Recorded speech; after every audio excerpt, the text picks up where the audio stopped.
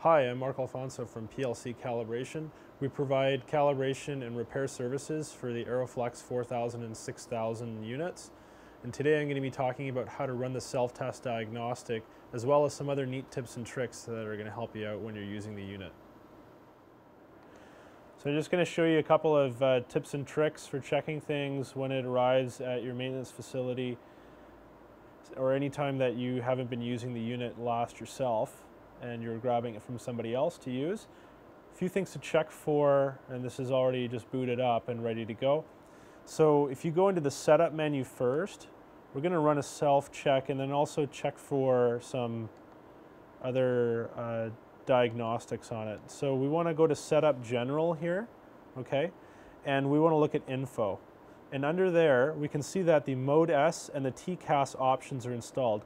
Also, it tells you what your different software versions are for the bootloader and the FPGA, CPLDs. So this basically gives you your software version.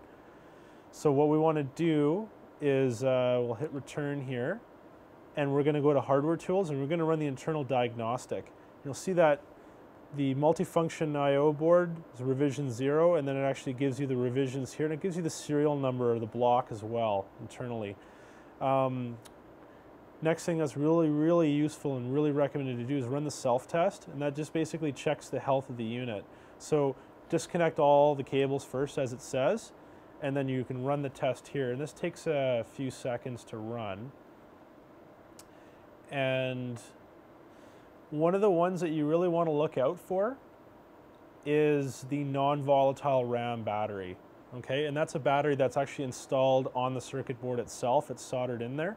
So it's something that you just want to see if you want to make sure that it says pass on it. It's rare that there be a problem with it, but it's something that, we have seen in the past, and that's something that we can do a repair on.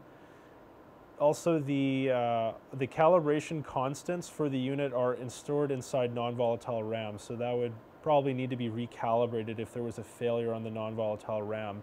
The other thing that non-volatile RAM is important for is it actually stores your options on there and the license codes for your options. So if for some reason you power up the unit one day and you're trying to use one of the extra options, such as the TCAS option, and you see that for some reason it's you don't have it anymore, or you can't access it, just run the self-test, make sure the NVRAM battery is okay, because like I said, if that has failed, the unit needs to be repaired and the option needs to be reinstalled again.